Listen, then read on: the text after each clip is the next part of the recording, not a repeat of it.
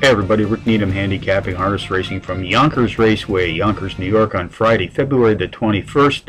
This is my dayatthetrack.com harness race of the day. Let's take a look at race 12 tonight, folks, 10:50 p.m. Eastern Post Time.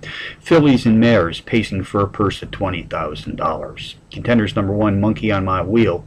Number 3, You Gonna Kiss Me or Not. Number 4, Hula Z-Tam. And number 5, Magic Starlight.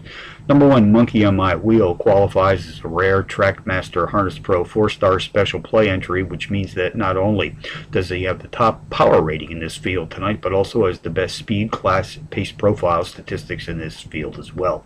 Driver Ron Pierce will guide him to the rolling gate this evening. In the last 12 months, Pierce has recorded a stellar .407 universal driver's rating, which is easily the top UDR in this field tonight. Number 3, You Gonna Kiss Me or Not, a 5-to-1 shot, has hit the board in power run fashion in 2 of her last 3, including a power run win in her last adventure. Race 12 summary: number 1, Monkey on My Wheel, tops my contenders list tonight here at the Big Y, which also includes number 3, You Gonna Kiss Me or Not, number 4, Hula Z-Tam, and number 5, Magic Starlight. 1, 3, 4, 5 in the 12 from Yonkers. Yonkers Longshots, race 4, entry number 1, New Beginning, 6-1 on the morning line, comes off a power run place finish in his last start, missing a circle trip in that race by just a photographed neck at the wire.